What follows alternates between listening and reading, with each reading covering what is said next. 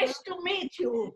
Nice to meet you. So nice to meet you. So nice to meet you. I can't believe it. Lilly Ebert hat den Holocaust überlebt. Hier lernt sie die Kinder des amerikanischen Soldaten kennen, der sie vor 75 Jahren in Deutschland befreit hat. Die ganzen Jahre hatten sie keinen Kontakt. Nun sind sie vereint durch Worte von 1945.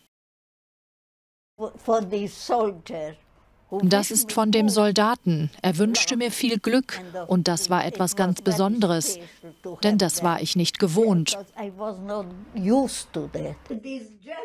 Eine hastig geschriebene Botschaft der Hoffnung als Erinnerung an einen großen Moment in Lillys Leben, dem Moment der Freiheit. Mit Bleistift auf das einzige Stück Papier, das da war, eine deutsche Banknote.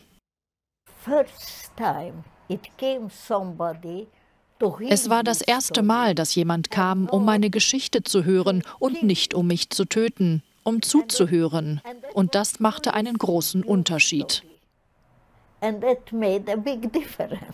Lilly wurde im Alter von 16 Jahren zusammen mit ihren beiden jüngeren Schwestern befreit, nachdem sie einen Todesmarsch überstanden hatten. Sie überlebten das Konzentrationslager Auschwitz.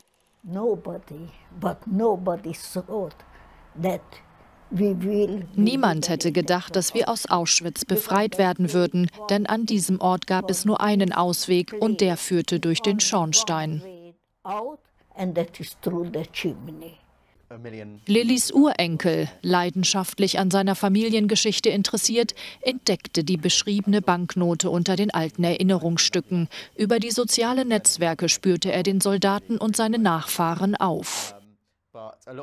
Es hat mich wirklich sehr berührt, was auf dem Geldschein steht. 10 Worte, Start in ein neues Leben und viel Glück und Zufriedenheit. Es hat mich wirklich sehr gerührt, diese Freundlichkeit der Befreier zu sehen. Der Soldat Heyman Schulman starb vor 9 Jahren.